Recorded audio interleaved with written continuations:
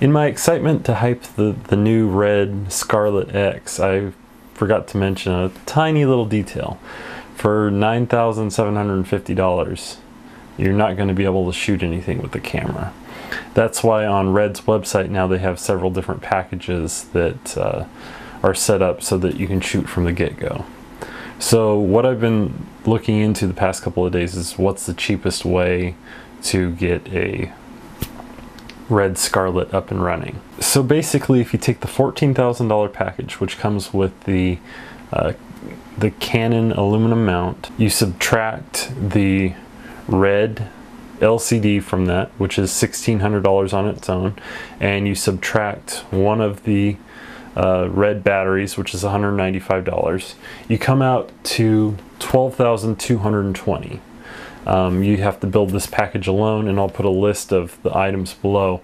That is the absolute minimum that you need to spend to actually be able to record with the Scarlet X. Now at $12,220, you're not going to be able to view an image of what you're recording, but you'll be able to you're not going to be able to view the image, and you're not going to be able to control the menu without looking at some kind of screen. So if you don't have a little monitor that you use with your DSLR that you're using now, or if you'd like to upgrade to something new, the cheapest and best bet would be to get the SmallHD 4-inch LCD. So it's a 4-inch LCD that has a variety of different options for viewing content. It has a 1:1 mode, it has options for anamorphic viewing and setting aspect ratios, and it's $549 without the eyepiece.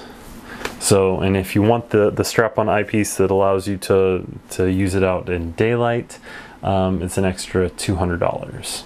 So basically, from scratch, shooting with nothing else, if you wanted to get the camera up and running, you'd be looking at $12,769, and I put the list below of the way to do that.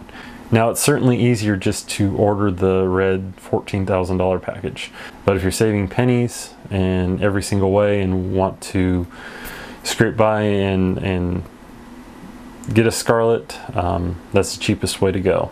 Now, as far as lenses, of course the Scarlet doesn't come with a lens. It comes with the Canon mount, so if you're upgrading from a Canon DSLR, you'll at least have one lens that'll work on the camera.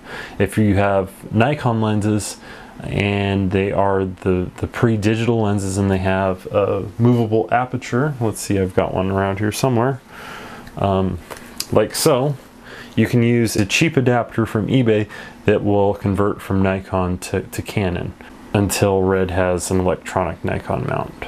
So no, the Scarlet isn't under $10,000 to get it running. It's a little under $13,000 to get the camera actually running, and depending on taxes in your state, maybe a little bit over that. But still a fantastic deal for what it is.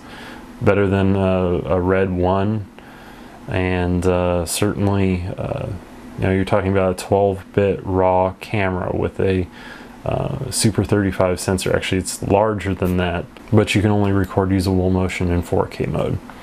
Anyway, I thought that would be useful for anybody looking into the camera, and look forward to showing samples.